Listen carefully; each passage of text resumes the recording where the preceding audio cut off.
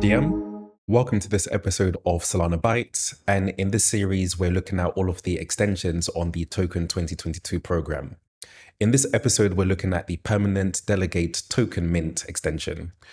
So with the token program, the mint may contain a freeze authority, which can use to render an account practically unusable.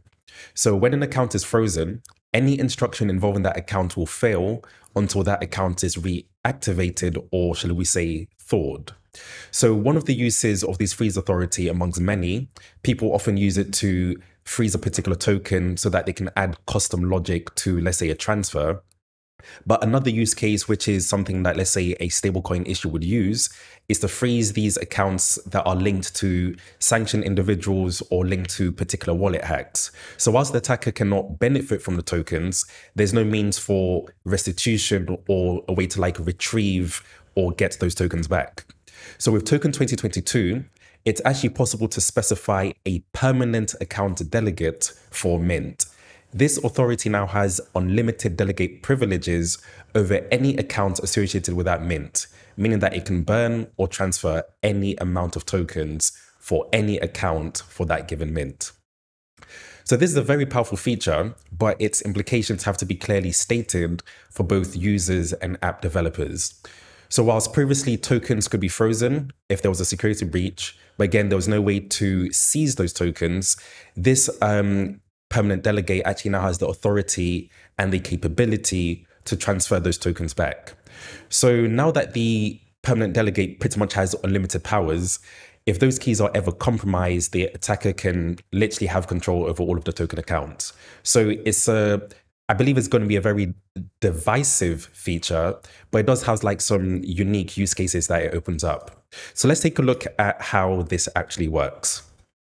So in the scripts that we have running, we first are creating a new token mint with the Permanent Delegate extension applied. We then create two new token accounts so that we can show an example of how to transfer from one token account to another using the delegate as the signing authority.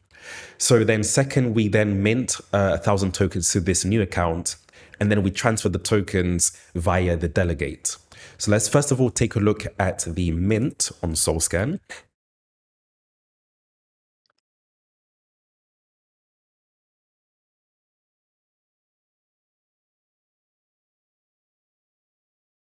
Just look at that on DevNet. So we can see that for this particular mint, we have the permanent delegate set. And yeah, we have a different mint authority for this particular mint, but the permanent delegate is set to this particular account. So now let's take a look at the token account. So we'll be able to see that we initially minted 100 tokens, and then we were able to transfer 5 of those tokens out using the delegate, which is this particular transaction that you can see here. So if we actually look at this full transaction signature, again, we'll see that the token was transferred not from the original account, but it's showing that it was transferred from the permanent delegate into another account. So again, with the permanent delegate, this signing authority can move any amount of tokens from any account that is related to that mint. So let's actually jump into the code and see how that looks like. So we're going to create a new directory, call this one demo. We're going to cd into it. We're going to init a new npm project. And we're going to go ahead and install the required libraries. Cool. Now let's open this up in VS Code.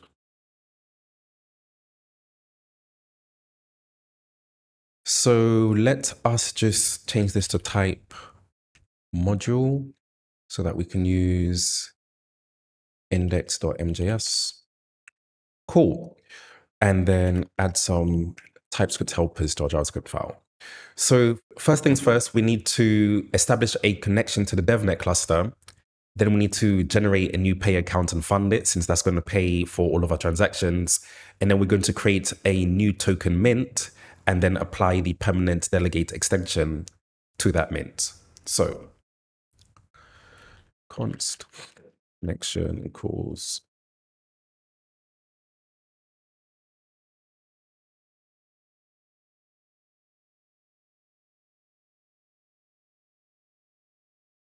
we have a payer, generate, then we want to airdrop.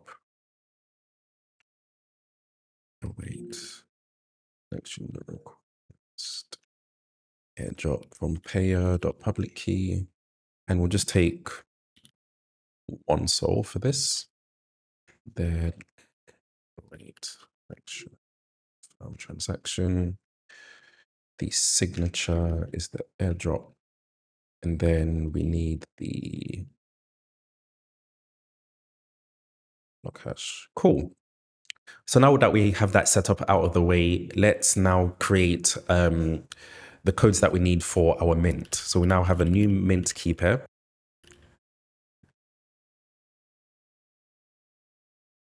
We then get the address, because this is going to be the address for our mint.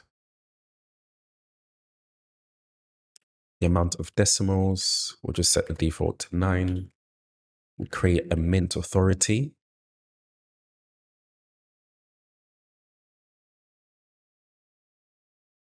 Then we're going to create the key, or sorry, the key pair that we're going to use for our permanent delegate.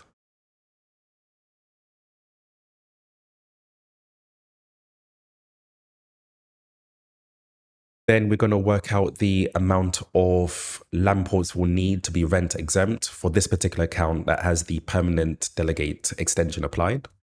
So we get mint len equals get mint len. This takes an array of extensions. We would only be adding the one for permanent delegate. Then we work out the amount of LAN ports needed.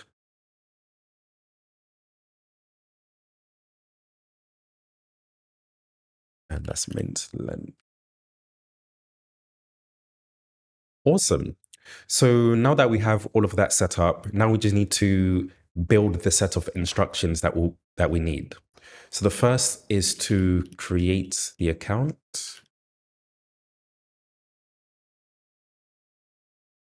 Use a system program. We have from pub key, which is the payer. We have the new account pub key, which is the mint. We have the space, which is the mint len. We have the LAN ports, and then finally the program ID. Then we now need to initialize the permanent delegate instruction on this particular account.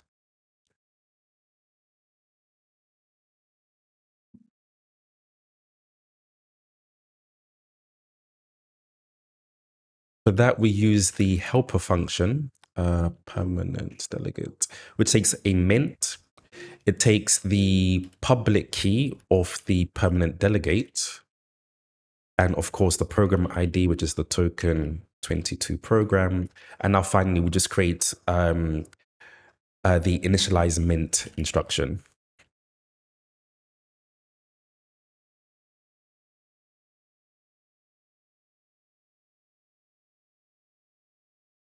Instruction.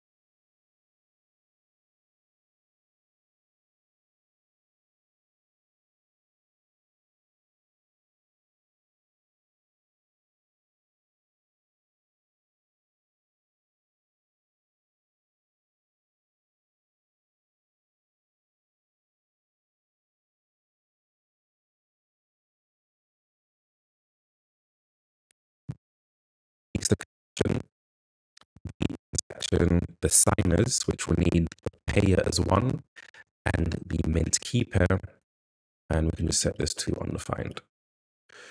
So let's go ahead and log the signature, and let's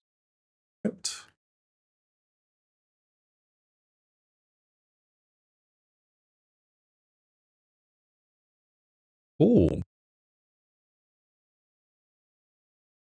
So let's take a look at this on SourceScan and see what's happening. So again, we can see that we created an account. We then applied the permanent delegate extension to it, and then we initialized the mint.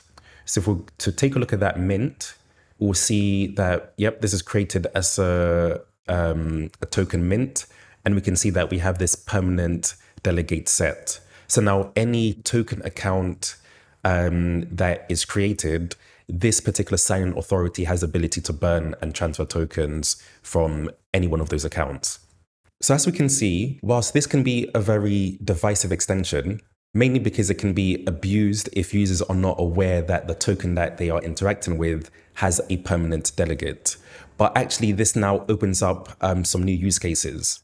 These use cases are pretty much centered around if somebody has access to a token, but isn't participating or is no longer active, that token can be removed from them so that they can lose that access. So for example, think of a subscription service where a company could issue tokens as access passes to that service. And now if a user doesn't renew their subscription, the permanent delegates could automatically revoke their access. This could also be good for DAOs. I'm thinking of Super Team DAO here. So for example, they could use this feature to ensure that members continue to be active by, let's say, participating in voting or other community related activities. Therefore, inactive members could have their tokens automatically revoked or redistributed to other members. So it's got some quite cool use cases. But again, I think users and app developers need to make it clear that this particular token that you're interacting with has the permanent delegate extension applied. So join us again for the next episode where we look at another extension that was added to the Token 22 program. I'm Colin from the Solana Developer Relations team. Until next time.